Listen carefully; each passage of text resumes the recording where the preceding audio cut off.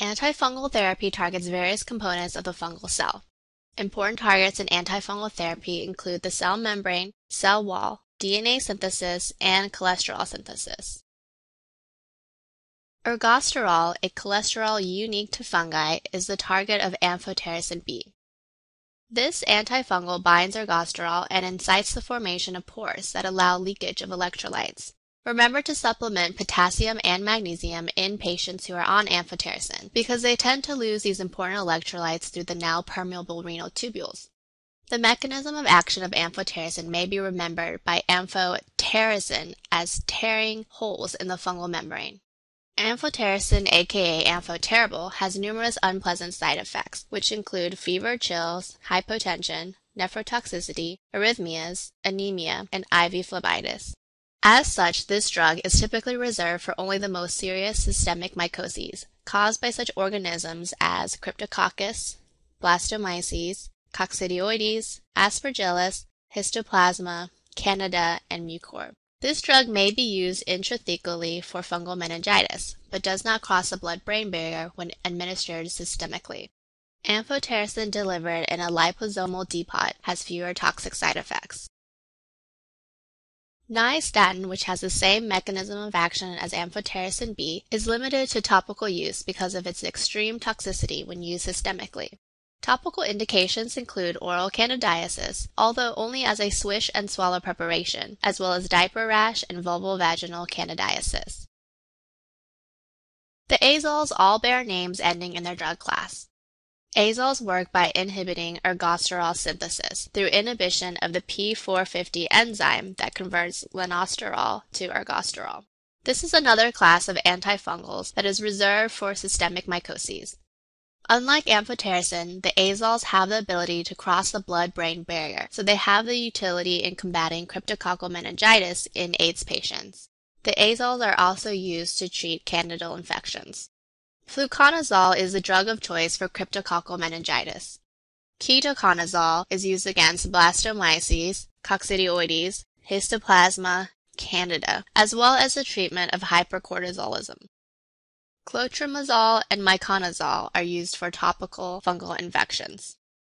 Gynecomastia is a common side effect with the use of systemic azoles due to inhibition of hormone synthesis. Liver dysfunction is also related to the mechanism of action of the azoles due to their inhibition of cytochrome P450.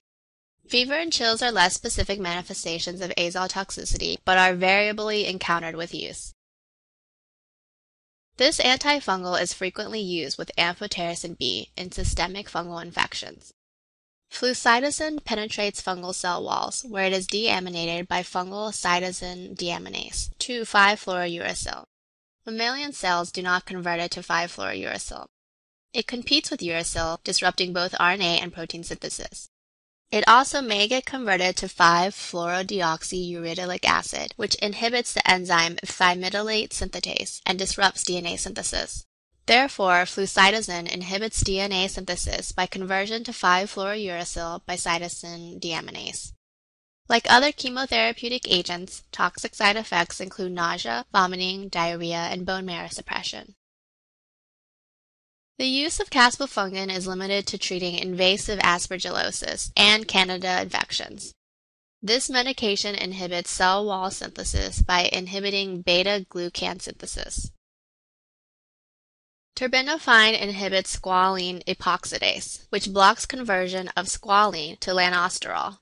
Terbinafine is used to treat dermatophytoses, particularly the onychomycoses. Remember, its toxicity includes abnormal liver function tests and visual disturbances.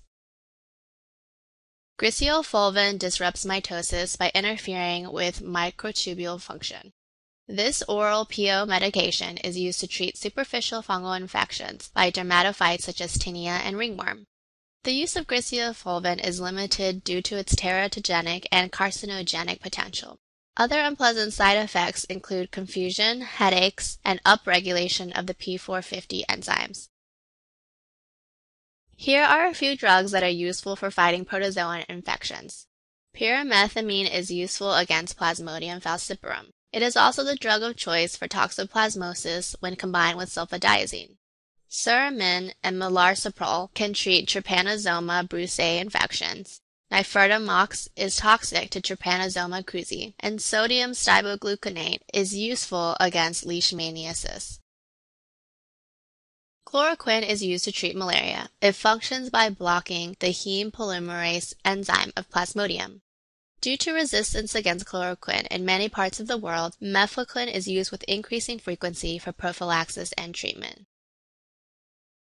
Antibiotics used to treat helminth infections include mebendazole, parental pamoate, ivermectin, diethylcarbamazine, and praziquantel. You can refer back to the helminth section to remember which drugs treat specific diseases. Shown here is a representation of the different aspects of viral infection targeted by antiviral therapy, each of which will be discussed separately. Amantadine is used only in the prophylaxis and treatment of influenza A. It blocks viral penetration and uncoating of the M2 protein. Unfortunately, 90% of all influenza A strains are resistant to amantadine due to mutation in the M2 protein, so use of this medication is diminishing. It does, however, have utility in the treatment of Parkinson's disease, as this drug also stimulates the release of dopamine from intact nerve terminals. The unpleasant cerebellar side effects, including ataxia, dizziness, and slurred speech, are also a deterrent to the use of amantadine. Rimantadine, another derivative, has fewer CNS side effects, and it does not cross the blood-brain barrier. These anti-influenza medications work by inhibiting influenza neuraminidase, which decreases the release of progeny virus, and have utility against both influenza A and B. Ribavirin is used in the treatment of RSV and chronic hepatitis C infections.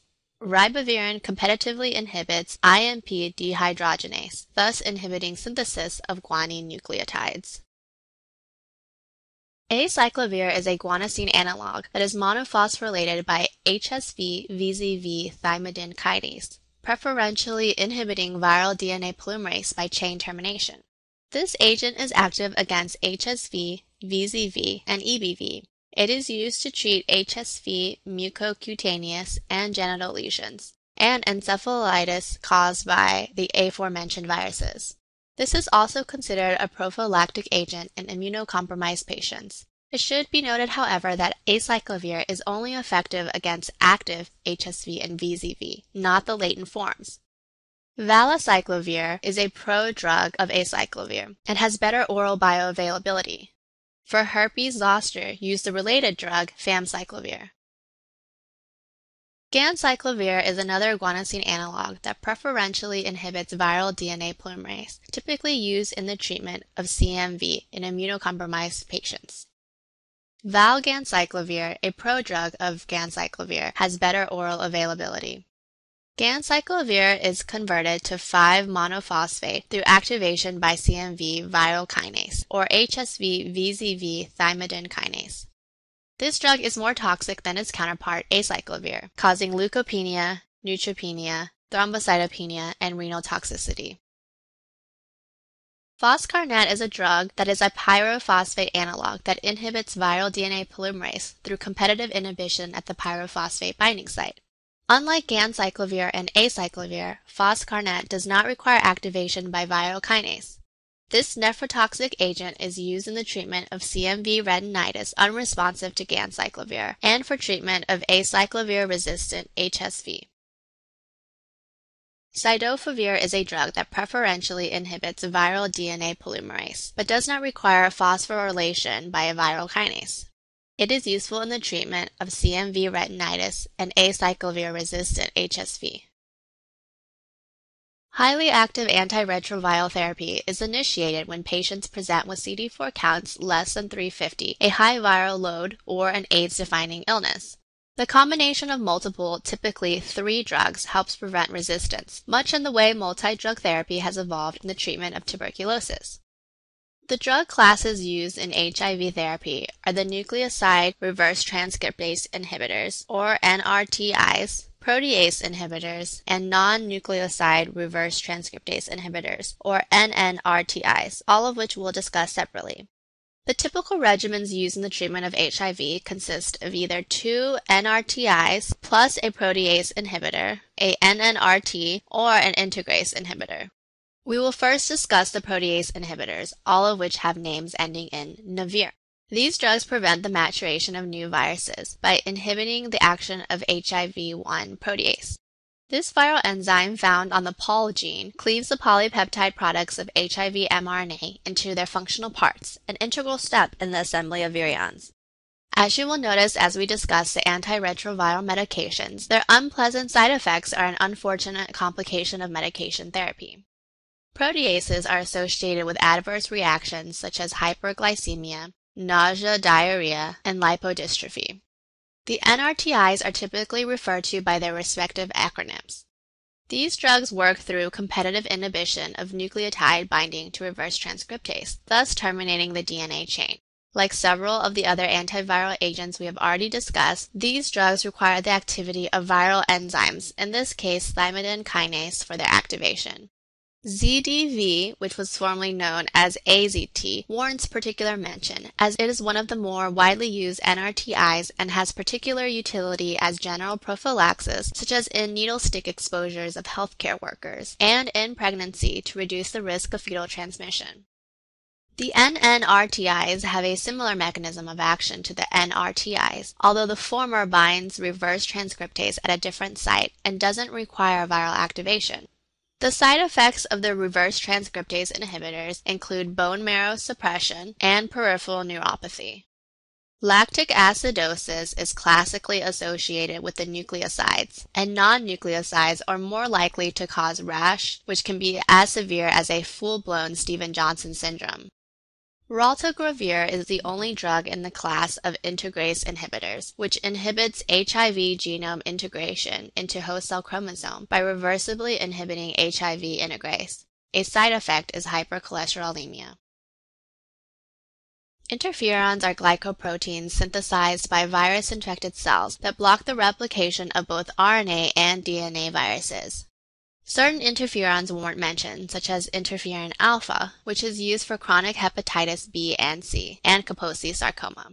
Interferon beta is used for multiple sclerosis, and interferon gamma is used in patients with NADPH oxidase deficiency. Interferon alpha is used in the treatment of chronic hepatitis B and C as well as Kaposi sarcoma. Interferon beta has shown some effectiveness in the treatment of multiple sclerosis. Remember the mnemonic, countless safe moms take really good care, to help learn the antibiotics and their common side effects when taken during pregnancy. Clarithromycin is frankly embryotoxic. Sulfonamides can cause kernicterus.